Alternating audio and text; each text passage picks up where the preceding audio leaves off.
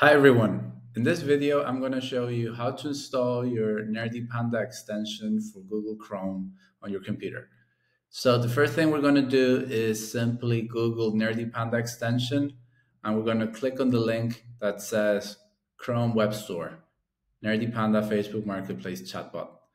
So we're going to click here, and then we're going to click on the button that says Add to Chrome.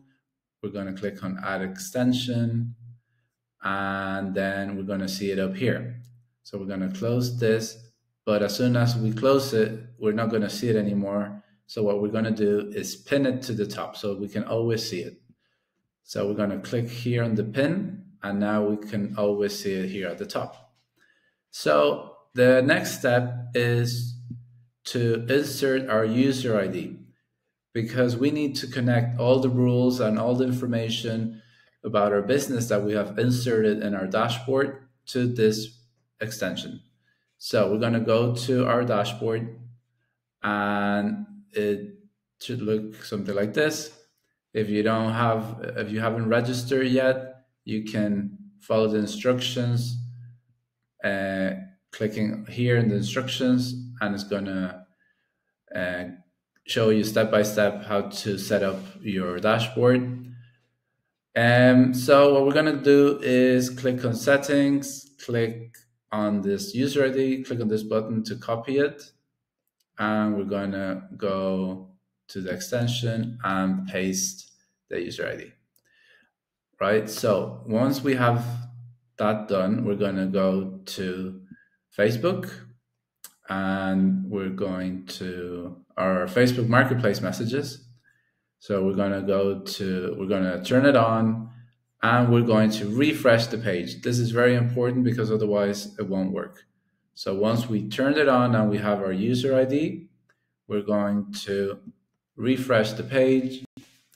We're going to return to the Marketplace messages, and it should start working. What it's going to do is it's going to look for messages with blue dots, because messages with blue dots are unread messages. It's going to open them, and it's going to read the message and reply like it just did now. Okay, so if you have a lot of messages, they might not all be loaded, so you might have to scroll down all the way so that all the messages are loaded. This will do it automatically. It's going to load 2 batches of messages. But if you had many messages, you would need to load them yourself. So anyway, as you can see, it's working. But you don't need to stay on this tab. You do need to leave the tab open, but if you open a different browser completely, you could be working, let's say, on this browser, doing all your things, and then and the extension will be working separately on the other browser. So I don't know, maybe every half an hour or so, you could go back and see if everything's working correctly and just continue working here. So I hope that helped. If you have any questions, just send us a message on, I would say the easiest way to contact us is through this button, because it connects us directly so we can chat. If you have any questions, just let us know. Thank you for watching.